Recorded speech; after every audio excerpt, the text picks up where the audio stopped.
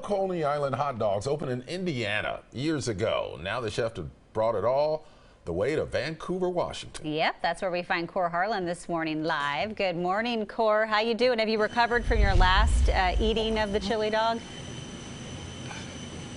You know what? I just took one bite of that. We're going to take smaller bites going forward. Not such a mammoth bite here. We're at Smitty's Original Coney Island Hot Dogs here in Vancouver. We're actually at the mill, which is at East Mill Plain and Garrison. Now, you talked a little bit about the history of this. B.J. Smith, the guy behind me here on the hot dog, who's putting together a Coney Island for us right now, started all of this in South Bend, Indiana. And you say this was your mom and dad's restaurant that they started back in South Bend. Yeah, that's right. Yep, my mom and dad both worked there.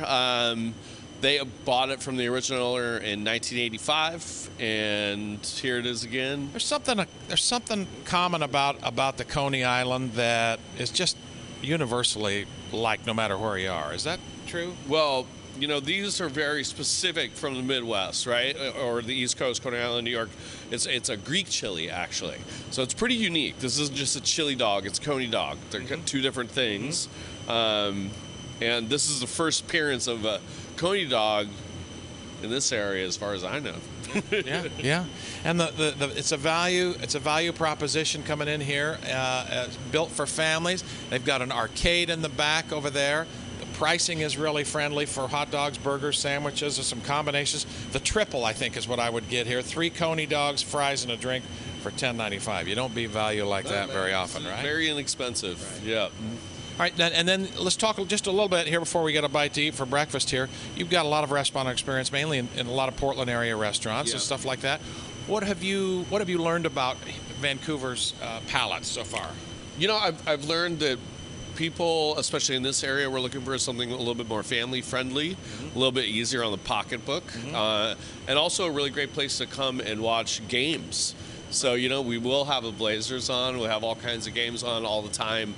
Very family friendly and very inexpensive. And I'm getting the wrap. So hold the mic. Let's eat the food and let's get her out of here. You got to hold the mic though. All right. I got to do this. Got to do this with 2 hands. This is delicious looking too.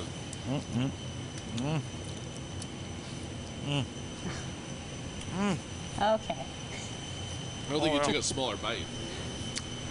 That was supposed to be a smaller bite. I apologize. It's not really. Shocking. Yeah, well, he took 2 smaller bites to make up for the one huge bite that he took before. Well, right. I like the sound effects, too. You got a little overhang. You got a little overhang. Yeah. You got to get through the overhang first and then get into the hot dog, right? Those are 2 smaller bites. That's what I've always said. Yes. Sure. Right? Yeah. Okay. Yeah. Okay, more sound. Smitty's Original Coney Island Hot Dogs. All right, in Vancouver. Go ahead. Yeah. All right. In Vancouver, East Mill Plain and Garrison Street. Okay, that's what we were waiting for. Needed to know where it is. All right, thank you very much. Appreciate it.